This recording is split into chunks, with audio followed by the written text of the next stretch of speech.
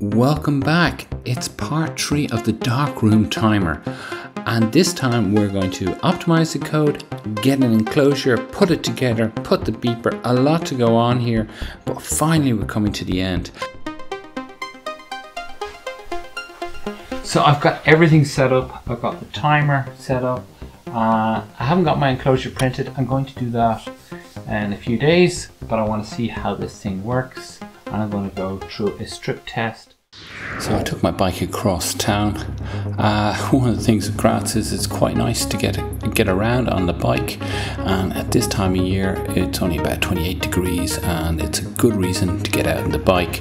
My goal was to go over to 3D Druck, 3D Print Graz, who are going to print out my case or my enclosure for the Darkroom timer, which I got designed. I think they were on holidays, but let's try again. But it was a good chance to just enjoy the nice weather and get out and about. The Darkroom timer has been quite a long project for me, a perfect project for anyone who has very little time on their hands and can just do things in piecemeal, especially the electronics and the programming, because that's the idea, is to get this timer put together relatively simple that anyone can do it. And I'm hoping to kind of put a kit together and put it on Etsy.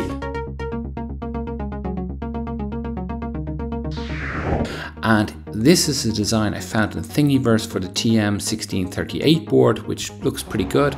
Then I extended it, got it extended, got some buttons stuck onto it. Let's hope this prints out well.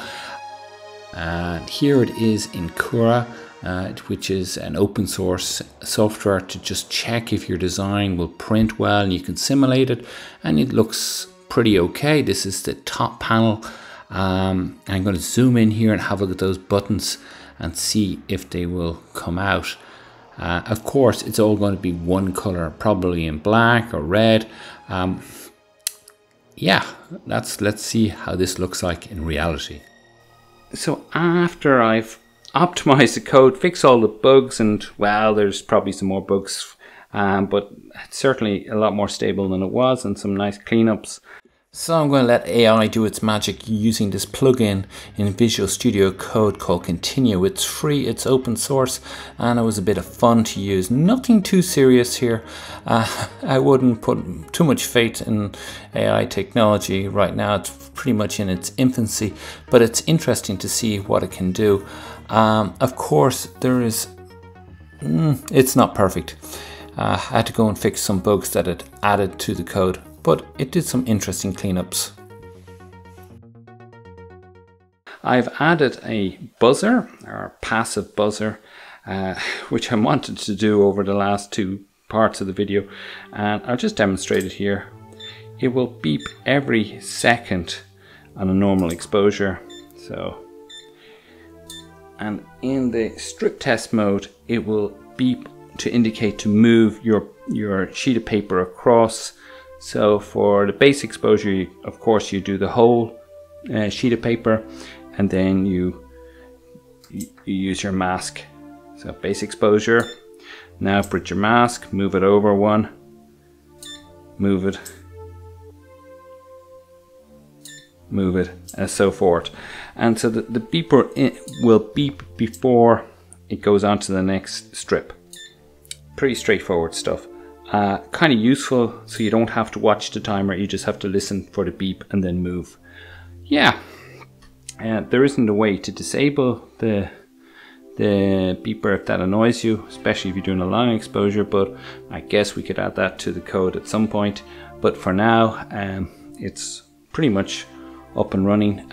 That's the whole lot, and the code is a little bit more stable. I'm sure there's some things to fix, but so far it's been working out pretty well for me. So we'll go on to do the assembly of the box. You see it's beeping every second here, and we can cancel, of course. Yeah, also beeps when you turn it on and off. So turn it on, So it's ready to go. So I'm in the darkroom. I'm testing out the timer. I'm going to turn off the lights here and we're going to see how this works. So I have my enlarger set up here. I've just got a basic piece of card. We're in the darkroom. I'm going to turn on the enlarger just by pushing the focus light here so I can turn that on and off. So we're going to do a strip test. So turn off our focus light, onto the next button. We do our base exposure here of 8 seconds. And once that 8 seconds is done, you will hear a beep. Do our first strip.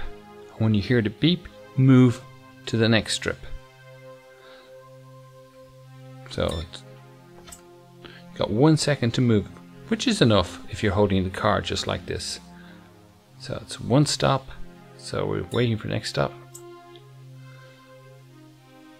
Very, very simple. You don't have to look at the timer or anything. You just gotta move the card.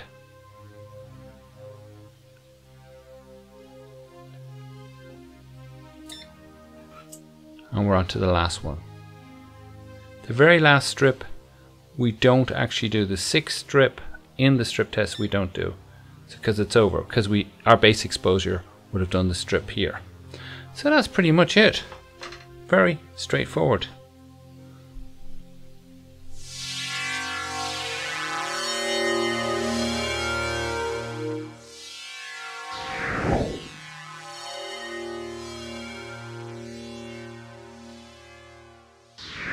Here is the 3D print. It's come out quite nice. The buttons didn't come out as I wanted, but I can see f-stop timer here. But in the next prototype, I think I might look at that in a different way. So I've assembled the board onto the bottom of the case here. I just put a knot and a hole in the box, and I put my buzzer in here. And it sits together very, very nicely. So under dark light, I realized this enclosure is quite thin. Either you like the effect or not. If I print it in black, I don't think I'd have this problem. What's really cool is, I'll turn on the darkroom light here. So here it is. It's so small. It's so handy. I can just bring it up to my easel here, and I can have it right beside me and I can control it. I have noticed that it's hard to determine which buttons are which. That certainly we need some kind of markings on that. But for the 3D print, I'm pretty happy with it. But certainly some indication knowing which buttons to press, because it's quite easy to just press the wrong button here, or to change the exposure instead of hitting the actual execution button. However, you could certainly put another button here just for that execution button here, and certainly solder your jack in here for your pedal switch if you wanted to. There's plenty of room inside the box to add a mod like that.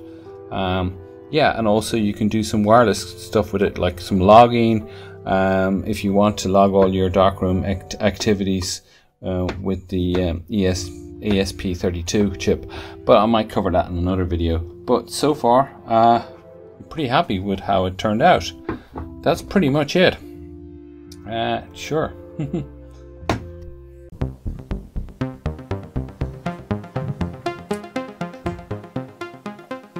The little timer has turned out really well. It's compact, it's easy to fit in anyone's darkroom, and it's very, very flexible, and you can kind of customize it the way you want.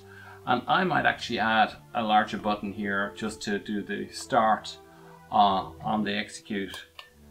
As such, that might be one of the changes I might make. And I will put in a pedal socket in here, like a jack for a pedal. That's also very simple to do.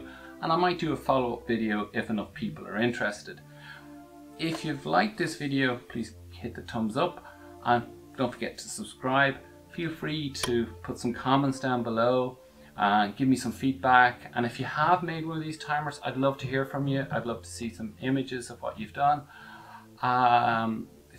Please do use the Amazon links below. It helps out this small channel. It is a small channel, it needs all the support it can get, so do subscribe or whatever would help to grow the channel, and it helps me make more content and to do quirky things like this.